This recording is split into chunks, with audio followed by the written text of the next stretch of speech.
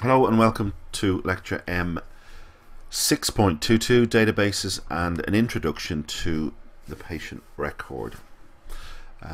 The learning outcomes for this lecture are as follows: to understand the basic structure and terminology of a simple electronic database, to understand the nature and limitations and advantages of paper-based records, and similarly electronic medical records. So essentially what we're looking at here is databases and how they're applied to patient information. What's going on in this lecture? There are other resources. Firstly, there are 3 videos. First one is the one you're watching right now, and there are 2 short explanations of concept of electronic healthcare records, and the one is 2 minutes long, the other 6 minutes long. Students should watch those, and just by explanation, the first one is a commercial presentation. I do not endorse this, nor does the college, but it gives a very broad and straightforward overview of why we should use electronic healthcare records. And you should really stop right now and take a look at that video.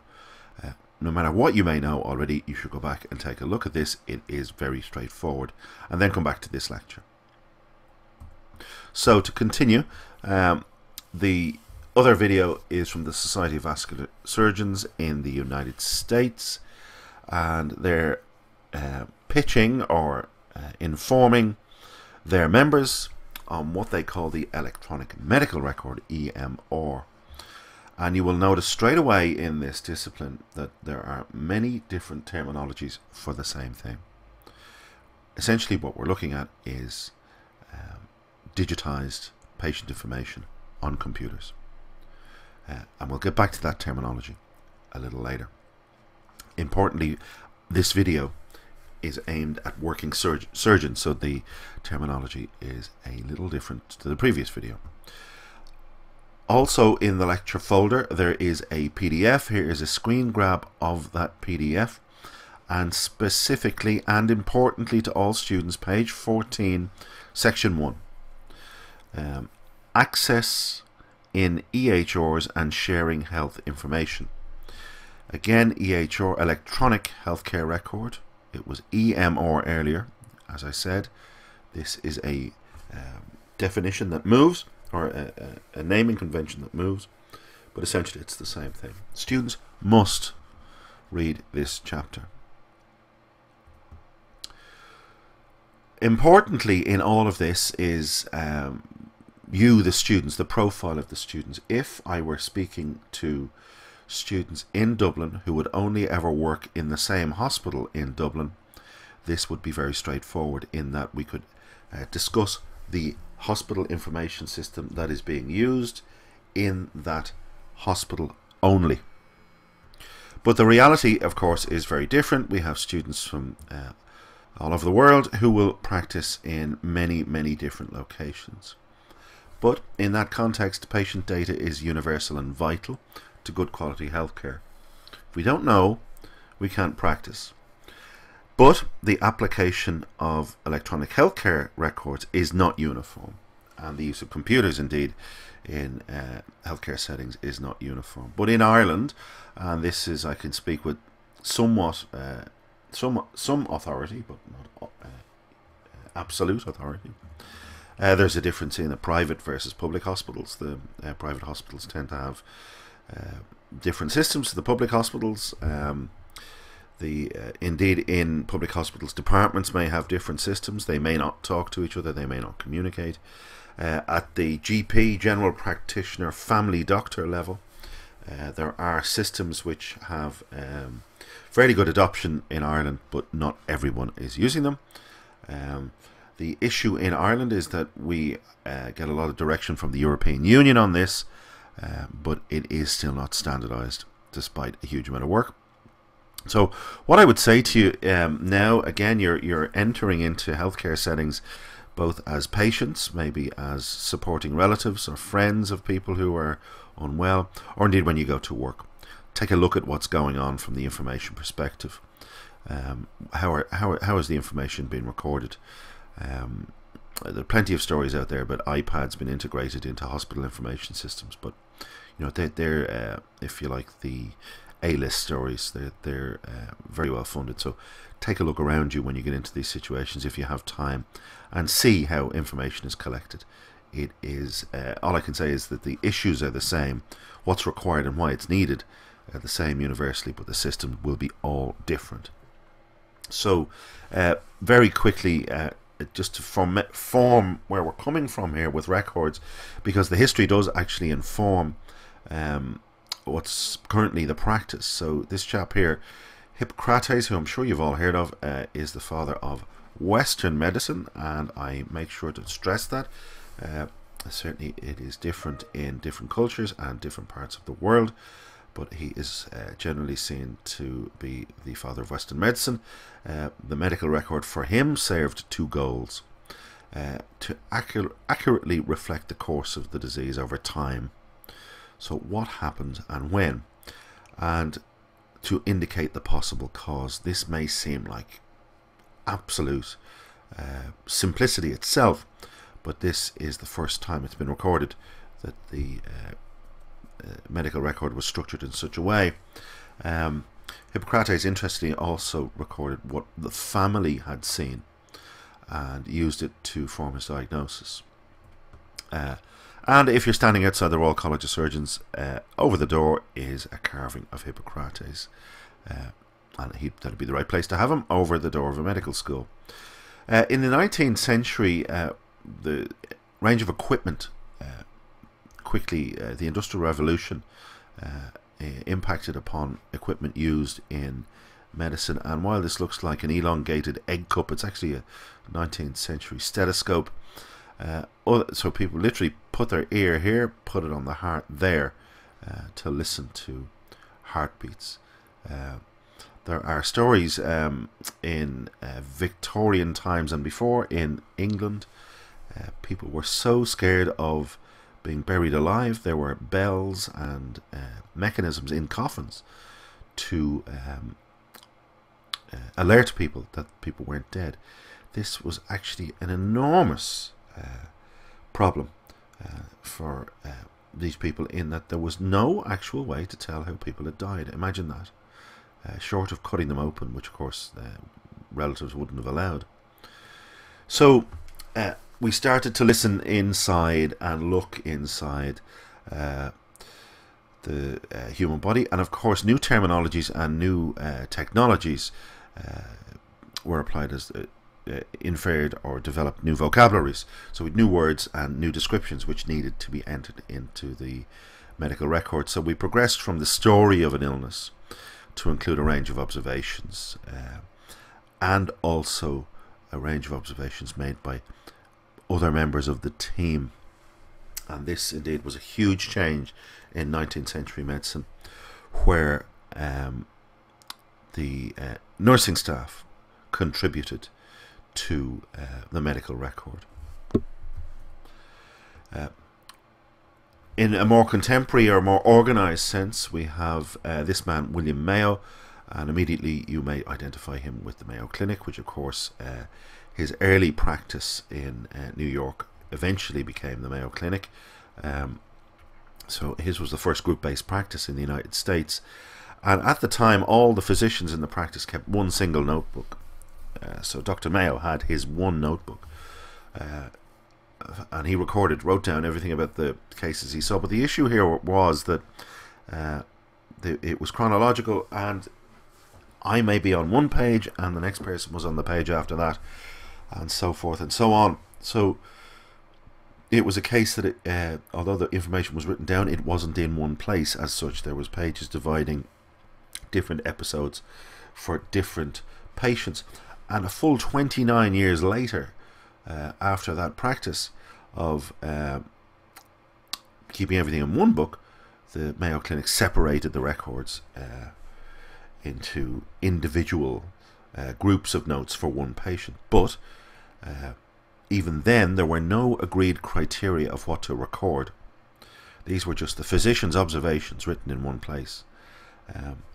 And again, it took another 11 years, 1920, where a minimal data set was agreed. that is data taken for each person before, during and after the consultation. So it allowed the practice to compare what was going on. So that's quite 40 years, if you think it was quite a long time, and those time frames were just, it's almost inconceivable in our electronic age. But as we'll see in a little while, electronic records are proving quite difficult to implement. So the modern medical record as we see it is not only time orientated, but it is source orientated, in that we have laboratory information, radiology and so forth, and each of those has their own time orientation. So we've got source and time mixed, so it's quite complex and layered. So think about that in regards of a summary. We had Hippocrates thinking about when things had happened and observing generally what was going on. The 19th century with William Mayo, we're looking at the progress of the disease and putting them in one place. And today we have source orientated, with time being critical. So let's take a look at paper-based records, which classically I suppose we'd all be familiar with.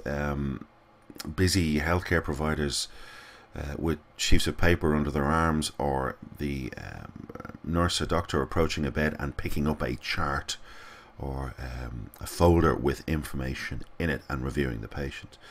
So really what we're looking at, a paper-based record, holds all of the patient's history, what's going on. And if even we look at this graphic here, they're stacked on a shelf, they're very unorganized. We'll get back to that in a minute, but one of those holds all the information about one person, and all that data is in one place. So in order for me to gain some insight into, say, Eric Clark, his record, I need to read and look through all the sections of that record. And I can see from these records here, this image, that those different colored tabs, I would imagine, indicate different types of tests or different parts of the record. So there is some effort there to divide the information, but it still needs to be summarized and synthesized in some way. And to do that, you need to read it. And the latest information can be difficult to find. We need the lab results, and then we need to look at radiology, so you could be flipping back and forward through that information. And indeed, in many cases, radiology films are not kept with the paper-based record. So think about it like this: what if you had no Moodle? We didn't have Moodle operating to support your learning here in the college.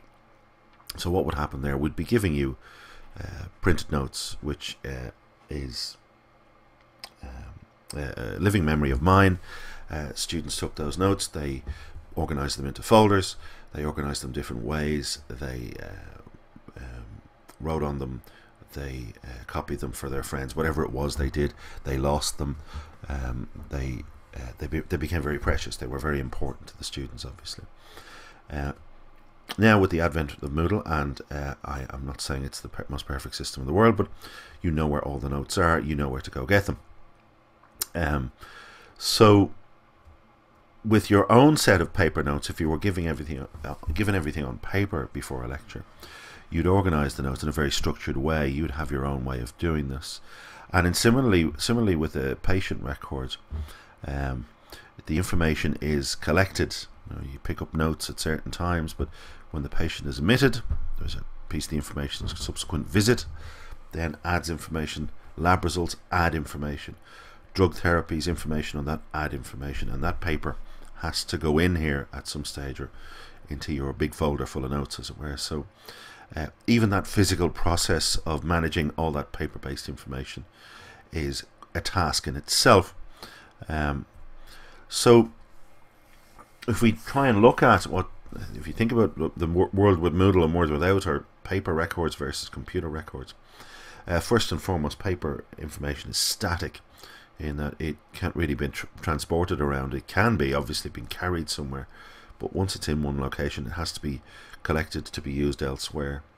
Computer data obviously can be used in multiple locations across a network, and it's instant. I turn it on, there it is. The issue with paper is that it has this fixed order, and if we go back to that graphic again, as I said, those tabs probably indicate laboratory work, clinician's observation, nursing notes, wherever it might be, so that we have this fixed order. And that's either fixed by the designer, the person who put the folder together, or the last person who read it. They may read something and put it back in the wrong order, and that is a fact of life.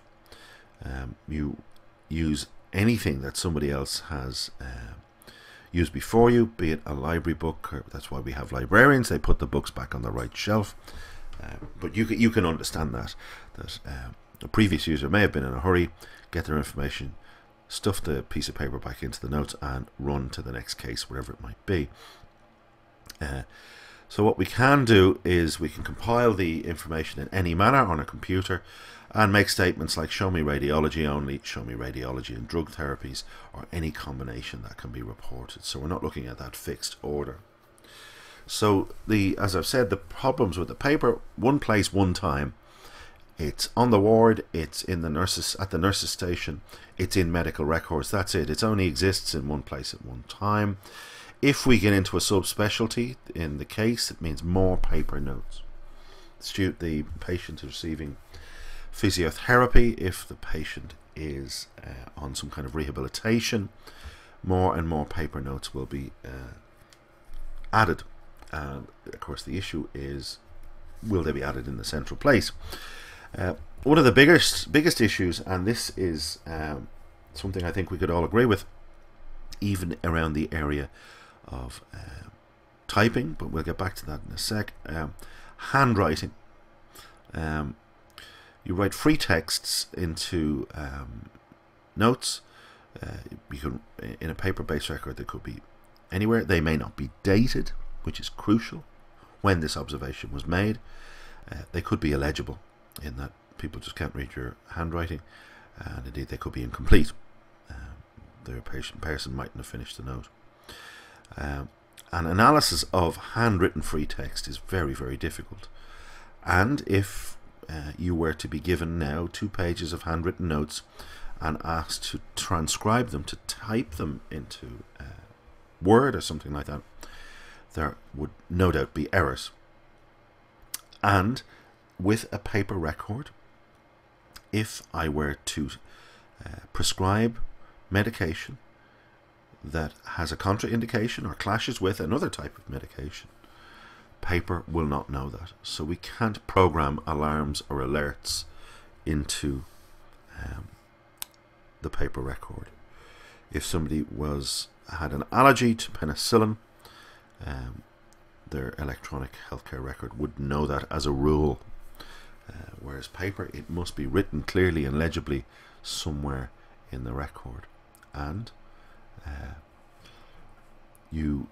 that can be missed. So believe it or not, we can list some advantages of paper. They're easy to carry around. You put them on your arm, you walk off with them, that's it. There's freedom of reporting, so you can write anything anywhere. You can take notes in the margin, you can draw arrows, you can draw circles, underline, that kind of thing. It's very easy to pick up paper. We all know how to read. We can flip through it. We can get a quick understanding very quickly, or very easily. And there's no training. And this is a really crucial point. You need training on how to use a computer system. You don't need training how to read, or very little training to understand what's going on. The notes are always on. They don't need power. There's no server downtime. And they're not open to computer hacking. And I'm going to revisit this in a later lecture, and later in this lecture, because it's becoming increasingly important. So, to summarize computer records, they don't need to be in one place. They can be anywhere, as long as we can get at them. We can easily retrieve them. That's the main thing. Then, of course, we need the hardware and the network connection and all that kind of thing. So we can use information where and when and in the format it's required. We can have results on separate computers, but they can be linked. such as the lab pharmacy, the codes about ICD data, which I spoke about in an earlier lecture, radiology, they can all be joined up. And it does not mimic paper. And I think one of the greatest mistakes made, and it's made time and time again in lots of computer systems, is that they're designed to replicate what's going on paper. And there isn't the thought put in on how systems can be developed to give a better functionality than paper.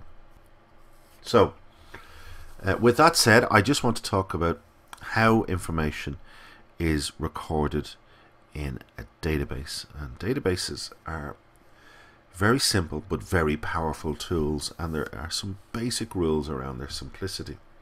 So take a look at this as an example about the structure of information.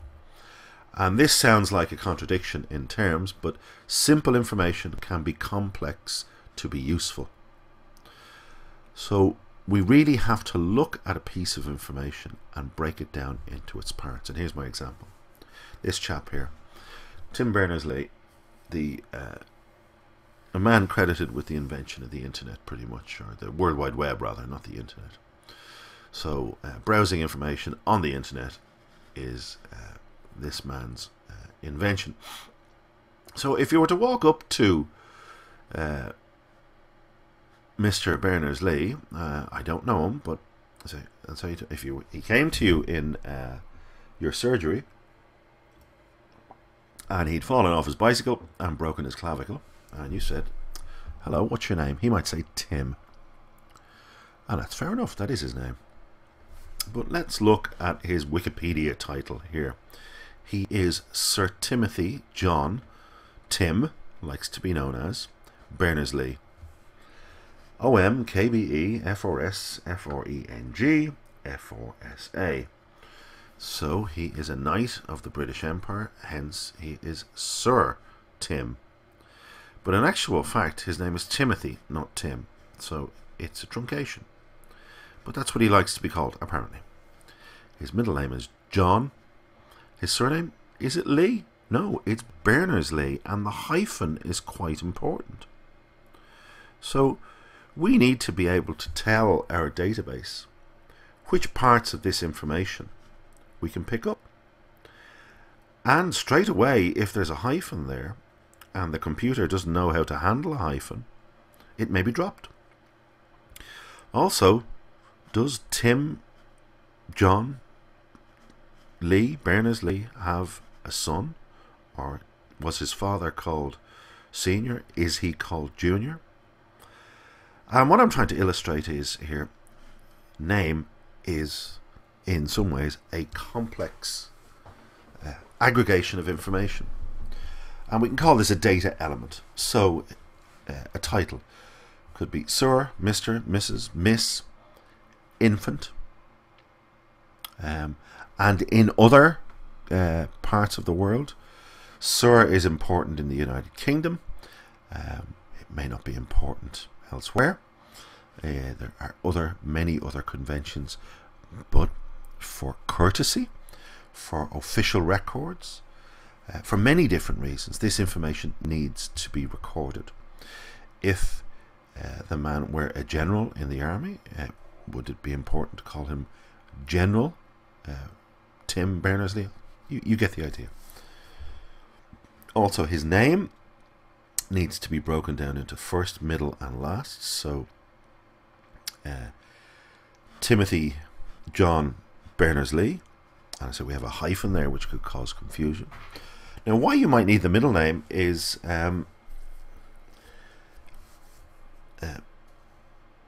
maybe seems like a little bit of overkill, in that it's not important. But if you take it in the Irish context, we had Michael Murphy. We're certainly going to have more than one Michael Murphy as a patient. Michael J. Murphy, that could be Michael John. We'd probably have a lot of them too. But indeed, what we're trying to do is to give the person a unique identity. Mr. Michael J. Murphy, Senior, Junior, I don't know, but you want to be absolutely sure that you have all the correct information. Indeed, if we just had one field called name and we put it all in, it wouldn't be very much use to us, because we may wish to write a letter electronically that says, "Dear Mr. Murphy, Mr. Berners-Lee." So we're joining these two data elements together to give us new information. And new information we can use in new ways. And then if we think this down further, there is so much information that can be broken into elements. We have male, that should be male, my apologies, male, female, and the marital status, married, single, divorced, DNA. What does that mean? Did not answer. And you're certainly going to be in the position where you have lots and lots of data fields to fill, and the patient doesn't want to tell you any of it. So the components of a database, and we were talking about fields here, but let's go back up to the top. There are three things that a database consists of: files, records, and fields. And we look at the file, the database file itself, and within it there are records: patient A, patient B, patient C, patient D. These are the records. And the fields are the elements we break it down under. And of course, name could have many other fields associated to it. Age may have a range, gender, male, female. Address, well, that's going to be quite a number of elements, right down to maybe zip code, postal code, or whatever the convention is where you are working locally. So at the top level, the file, and this is the key diagram here, the file itself. We tend to think of files as being what records are, but they're not. This holds the data you enter and work with. This is everything pretty much.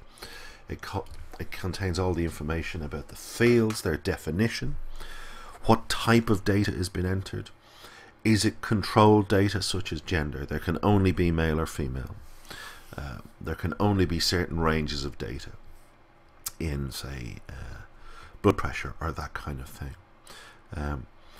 The file also contains information on access privilege, which user can see what information undo or edit or whatever they need to do, and also information on calculations, layouts, and scripts. And calculations can be used to produce alerts, how we see the information.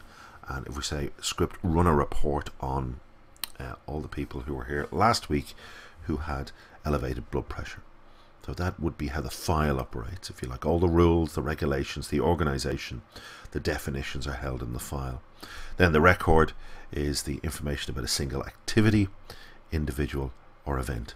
So that we're getting down now into, if you like, the entry, the bit we would work with. And the important bit here is that the information can be, the information can be sorted, searched, reported, and exported. And the reporting and exporting is critical for running analysis, doing research, seeing what's going on. So at the level, we may wish to search for elevated blood pressure in men over 60 years of age who were admitted to accident and emergency, and we should be able to find that information and then report and export it. In the fields themselves, and we're right down into the components of the record, and this is the example I gave of Mr. Tim Berners-Lee's name. We have the components of the record, and they can be quite quite small, and it would appear to be quite laborious. We could have whole numbers such as age, or beats per minute, or visits per month, so it's a number only, or real numbers, which pH values, blood pressure, they're numbers, but they're not in the classic sense as an integer. Or coded information, which is structured input from an external source. So lots of, they're just numbers. We haven't actually typed anything in yet, and there's already a range of different types of numbers. And if these are correctly defined in the actual database file itself, we can stop error. Typing in somebody's age as 350 rather than 50 years of age, that kind of thing. Heartbeat of 800 beats per minute where it should be 80.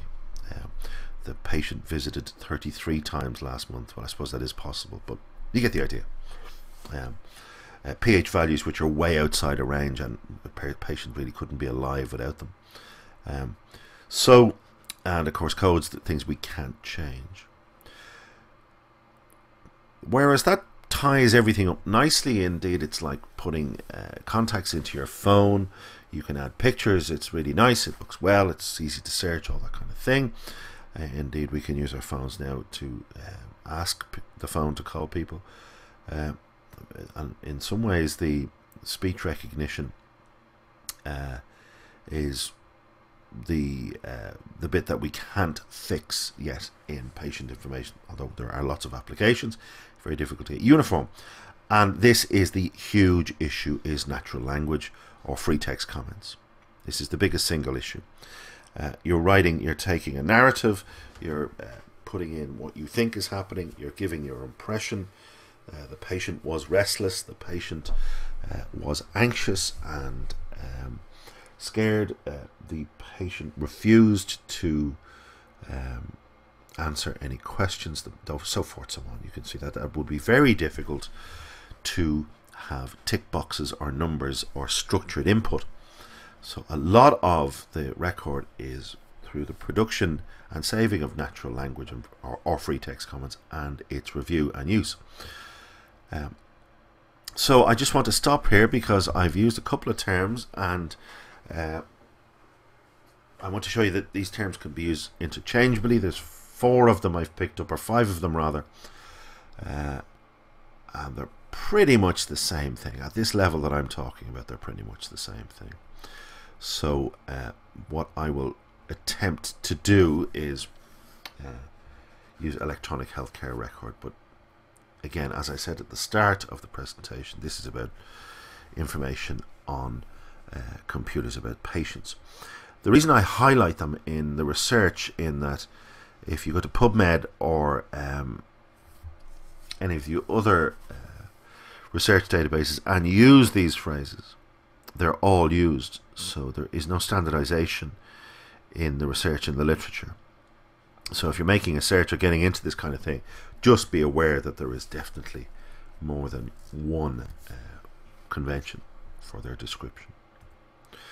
So if we do look at a hospital information system, I just want to move into that area now. Think of all the different places where information can be picked up. All these systems would have all these departments would have their own databases. The actual database exists here, and look, there's an arrow to financial. How much is this costing us? CaseMix is in an Irish context, but it's something the government produces.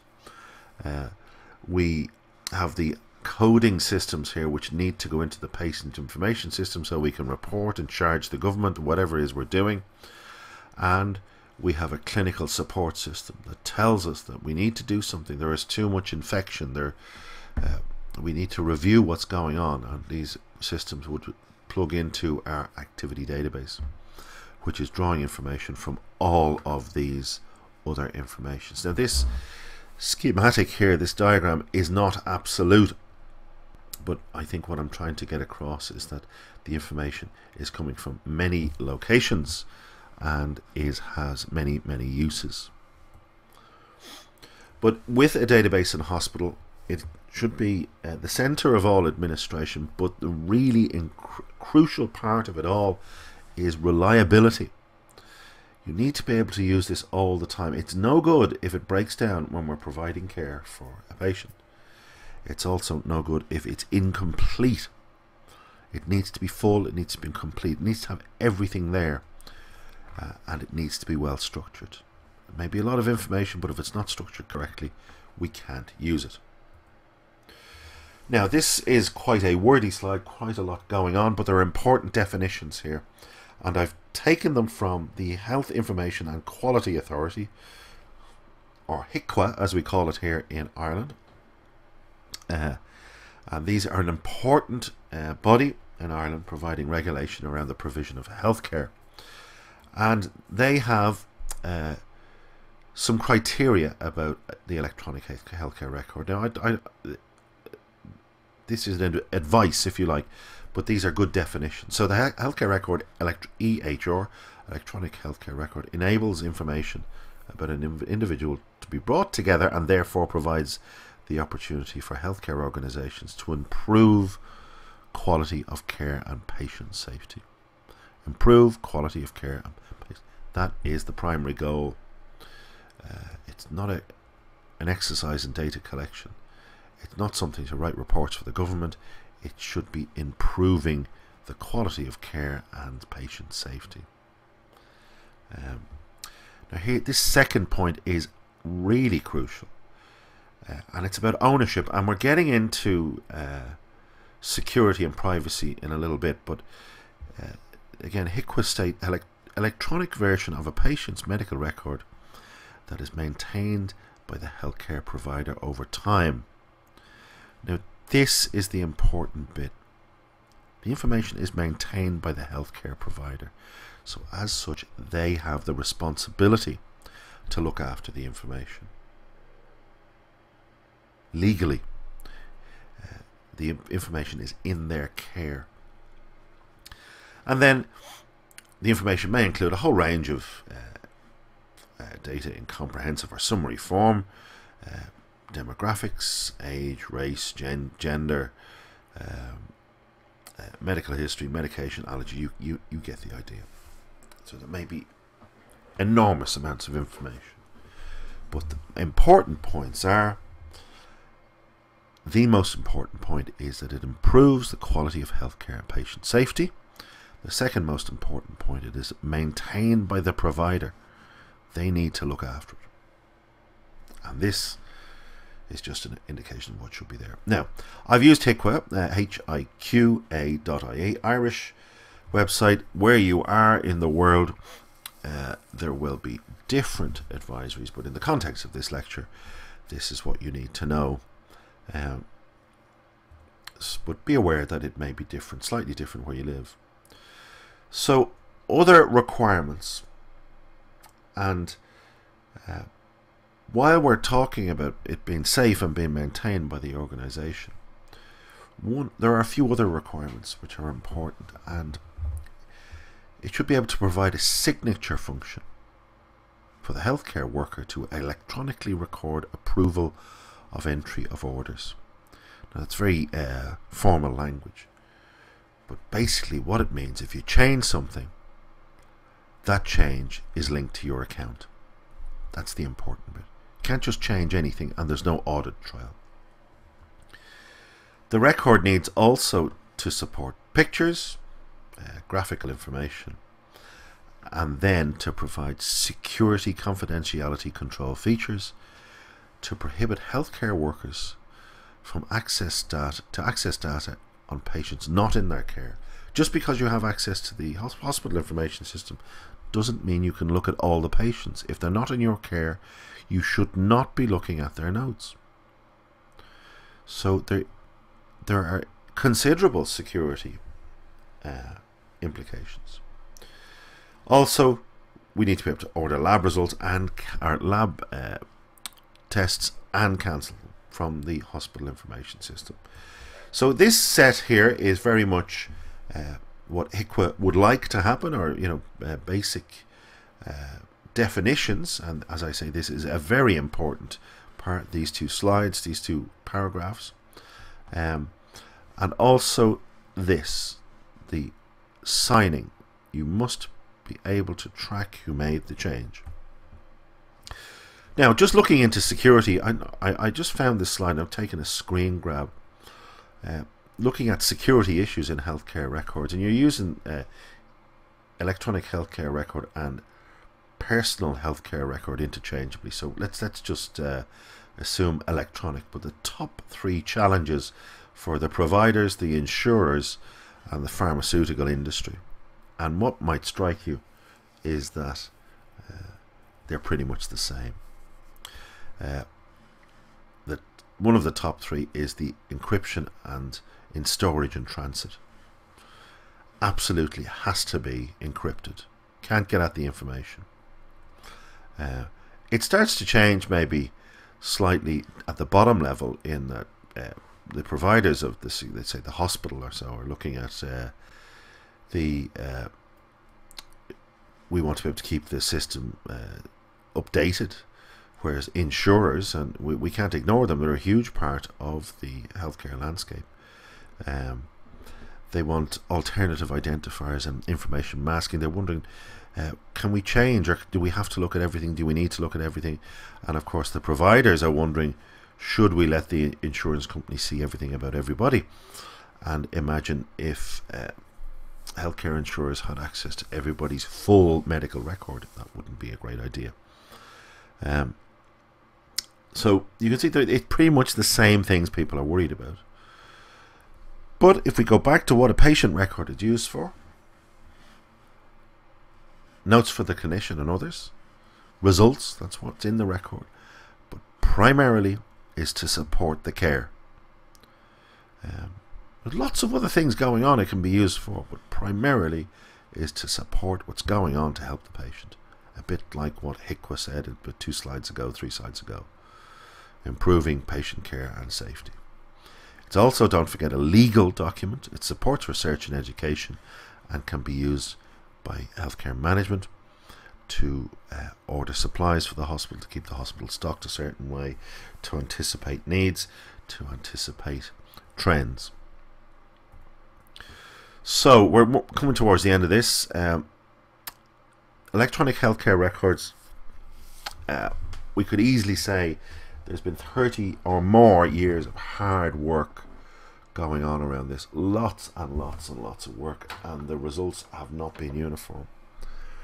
The initial focus of the record was to collect data. Just to get the data somewhere, get it parked, get it available. And that to some degree has worked, but again, not uniform. Not the same here in Dublin as it is in other countries. And indeed, it's not the same in Dublin in all hospitals. So it's varied. One thing is for sure, that this is a very, very costly endeavour. This is not something that is solved with some money. It's solved with huge amounts of money. And as we'll see in a minute, not always effectively. One of the most problematic areas is the recording of free speech or text, free text, handwriting and speech. Much more problematic. And that's how we tend to communicate informally with each other. We don't have a questionnaire when we have a conversation. We have a back and forth dialogue, a discourse. And certainly in my own interests here and in keeping an eye on this subject, although security and privacy has always been important, it's never been as high on the agenda as it has been recently. So to conclude, just some examples of that. The Guardian newspaper, based in the UK, and here is an article from September of this year. So look at the subtext here. This is the National Health Service IT system. So this is the government-run health system, which everybody in England has a right to access. And they had attempted to construct a patient record system. And I suppose the words are in the first line here: an abandoned NHS National Health System. An abandoned National Health System patient record system has so far cost the taxpayer £10 billion sterling. And the journalist goes on to say, with the final bill for what would have been the world's largest civilian computer system likely to be several hundreds of millions of pounds higher. So, the biggest IT failure ever seen. So, they tried and they failed. It is now over. They're going to have to go and think about something. This has been going on for years. Now, at another perspective, we talked about structured data entry and capturing data within ranges. And here is an article from Medscape from some time ago. But, it says the computer order entry systems can actually increase errors. So we can have the systems where it's the ordering systems that, and again they've another name here, CPOE, Computerized Physician Order Entry. These systems credited with lowering medication errors by up to 81%. And they can flag harmful drug interactions, eliminate mistakes due to illegible handwriting, we've said this, and reduce the likelihood of errors that stem from drugs with similar names. Fair enough. But it says here, but instead of preventing such mistakes, a new study finds that a widely used CPOE system actually fostered 22 types of medication error risks, some of them with disturbing frequency. And this was published in the JAMA in March that year. So what that is telling us, they've identified 22 specific medication errors based on the design of the system. So although it was designed as carefully as possible, it still produced these errors when it went operational. And finally, and this is the bit I suppose that has come up or come to light most recently, and this would be the UK and US governments spying on us essentially, or taking information from Google or Microsoft, wherever it is. My feeling is this has been going on for years and will continue to do so, and there's not much we can do about it. But the NSA and GCHQ in the United Kingdom are unlocking encryption used to protect emails, banking and medical records. And it would appear that this has been going on for quite some time. And my feeling is here that patients are going to become increasingly wary of all forms of electronic communication, but particularly where it records their health and healthcare provision. So that's been quite a long lecture. Thank you for your time, and don't forget to watch those 2 other videos and to read that one section in the PDF. Thank you.